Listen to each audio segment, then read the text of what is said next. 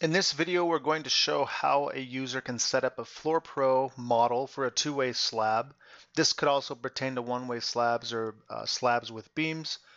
And we're going to talk about how to set this up for displaying and calculating crack widths and also cracked deflections in the program. And we're going to be demonstrating this on a two-way reinforced concrete model without any post-tensioning. The same process can be used for a post-tension slab with one minor difference that we'll show in the video. So we'll go ahead now and get started. We'll go ahead and launch Builder. And in Builder, we're going to make some selections here for the programs to use. We're going to use Floor Pro. We don't need to have edge. This is just for a single level slab. Here we'll select RC, and then we're going to use the metric system for our units today. And we'll select OK. Now when we open the program in RC mode, the first thing to show here will be under Criteria Design Code. We can see that when ACI is selected, we'll be using ACI as the design code.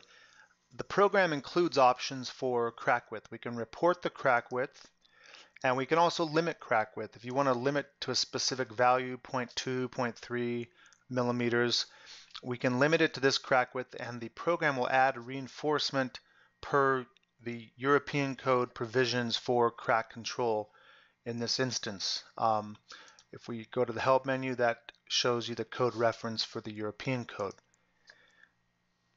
What we'll do now is I'm actually going to close the program and I'm going to reopen it with post-tensioning invoked. So we'll go ahead here and reopen here with the PT mode. And you'll notice back in criteria under design code, this option for reporting crack width is now empty. It's disabled. So as a user, if you want to calculate crack widths for a PT model, we can always make a change in a file, the initialized file in Builder. We can go ahead and search that location. So we'll go to the program files, x86, under the adapt folder. We'll go to adapt builder. And in this set of program files, we're going to search for initialize. And here we have initialize builder txt. And we'll just come down, and there's a line here that says report crack width two-way ACI in Canadian. So we're going to set that value to 1, and I'll just save that. And this would have to happen if you reinstall the program. The saving doesn't, or the file doesn't get saved. You have to reset this. But once we have done that, we'll go back now, reopen the program with PT mode. That's again set here.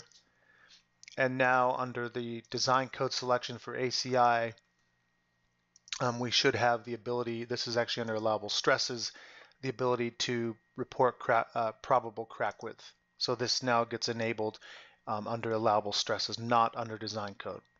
Okay, so that's one thing you can do to calculate stresses for, or crack widths for the for a post-tension slab. All right, so let's go back, and we're going to go back and reopen in RC mode.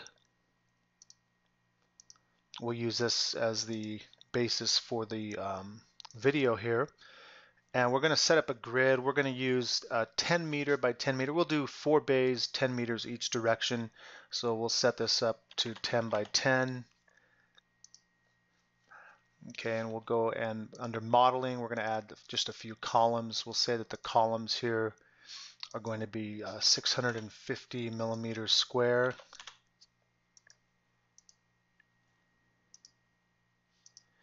And again, we'll do 4 bays, both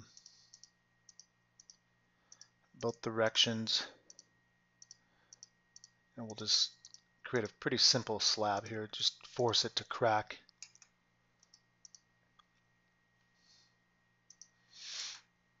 Okay, and now I'm going to add a slab. So the slab will turn on some snap tools just to model this to the corners of the columns on the exterior. We'll just snap on those 4 corners.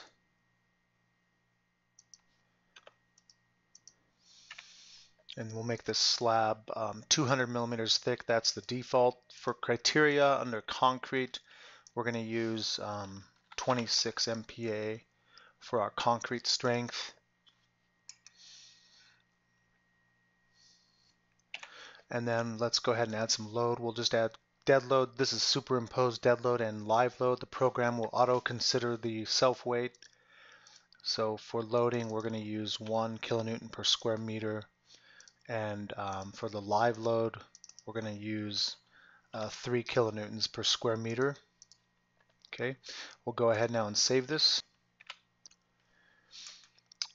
Again, for the design code, we're going to select ACI 2014. We want to just report probable crack widths in this instance. We could again limit like we talked about previously, but here we'll just report these. And we want to talk about what is reported for the crack widths, how it's reported, meaning what combinations is it reported for. So if we go to the loading combos, under load combos, the default combinations are service total and service sustained. Sustained, different than total, is just a factor of 0.3 assigned to the live load versus 1. The program will report crack widths for service level combinations. So these are both tagged as service, meaning, again, in terms of crack width, the program will report crack widths for each of these conditions. This is different than crack deflection. Although if we set up crack deflection combinations that correlate to these two combinations in terms of what factors are applied to what load cases that are included inside of the combination, then we can make some comparisons and they're correlated. First, we're going to just run this using the default combos. So we'll go over here to analysis. Note also we have to generate design strips. So let's first just analyze. We'll mesh the slab and then we're going to execute the analysis using the uncracked condition. This means that the stiffness modifiers set to all of our components are 1. That's the default usage case, as we call it, and that is actually defined for any component type. For example, if I click on I'll reset the view here, I'll click on a column under stiffness modifier, you can see uncracked is set to 1. You cannot edit this. This is read-only. You could add a new usage case and assign modifiers to a given component or set of components, but that's really beside the point here for this video. So let's go ahead and I'm going to generate some design strips. We're actually using the 2019 version here, so we're going to go to floor design. Under the editor, I'm just going to go ahead and use the editor to set up my support lines.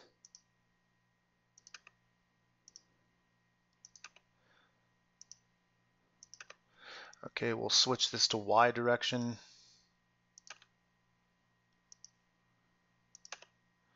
And whatever component gets cut by this ray, the program will generate a support node or a support line node for that location. So that's done. We'll close that.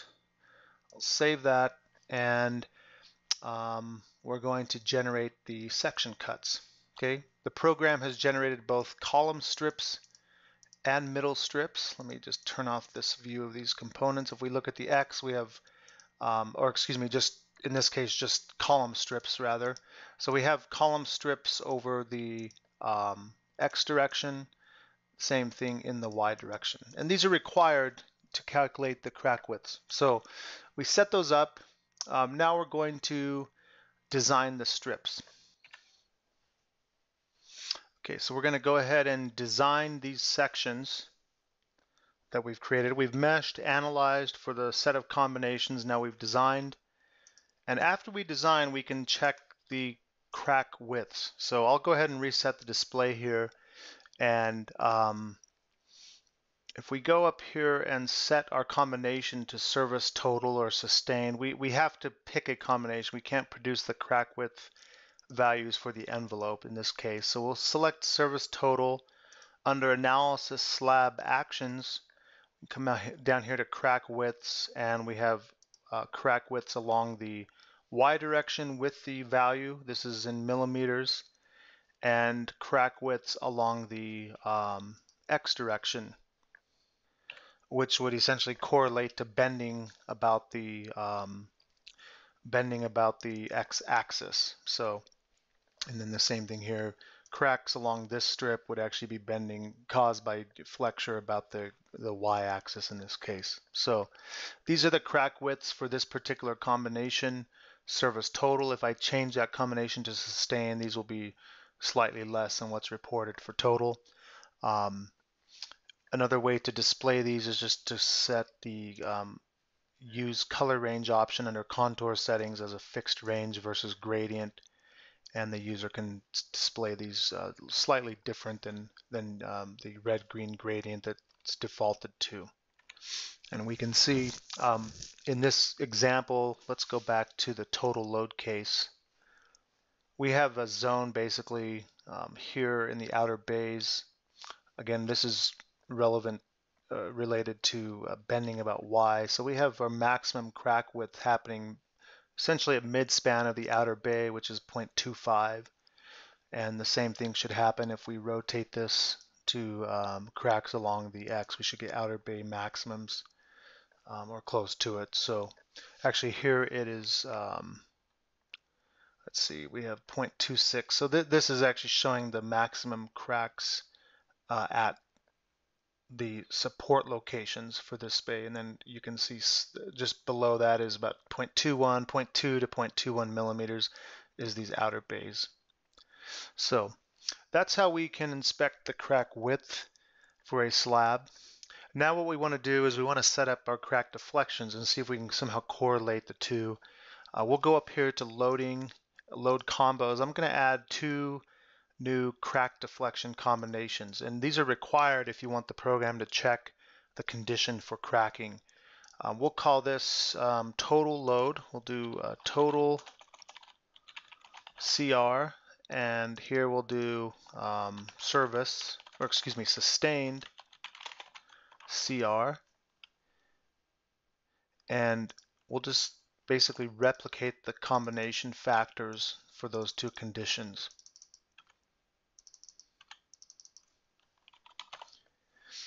Okay, and once we've done that, let me go ahead and reset this display. I'm going to rerun the analysis. I'll save, execute the analysis again because I've added 2 additional combinations. I need to run through the analysis and include those.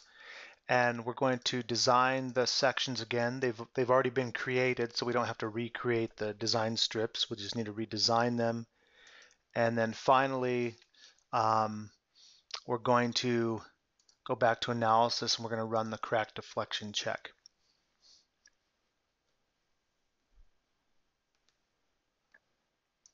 Okay, so now that's done. Now for crack deflection, if we go back to the load combinations, we get this new grouping called crack deflection, and that will actually show us the uncracked and the cracked condition for the combinations. So we have sustained CR, cracked, sustained CR. If we look at sustained, and I just look at the actual deformation in the Z direction, you can see the maximum deflection here is about negative 36 millimeters. If we look at the cracked condition for that same load combination, this jumps up to about double, 73 millimeters. And so we would expect, cracking to occur either on these outer bays or let's say at the supports, just first interior support from the outer bay. The same can be shown for total. The total deflection uncracked is 47 millimeters. The total crack deflection is a 115 millimeters. So for any cracked solution, it has to be preceded here by cracked underscore and then the name of the combination. We can go back to analysis. Under the actions option, there's this reduced rotational stiffness about X or about Y. And what we'll do first before we actually check that is we're going to go back to service total, and we're going to just refresh ourselves here with the crack width. So for service total, we had this maximum cracking occurring on these outer bays, and that was again bending about the y-axis. Okay, so we'll go now to the cracked combination, cracked total, and we want to look at the reduced rotational stiffness about y. And you can see the maximum reduced rotational stiffness is essentially down here. It's about 70%. So we're down here in the zone between roughly 55 to 70%, which correlates with these outer bays where we have maximum cracking. And we can follow and correlate this particular solution for the same load combination, just presented differently in terms of the actual crack deflections and loss of stiffness versus the crack widths. So that's that solution. If we look at the other direction, this is reduced rotational stiffness about the X direction, and we can use similar approach to evaluate these results in this direction as well, correlated with the solution for service and cracks along the X direction. If you have any questions, please contact us at support@adaptsoft.com. Thank you.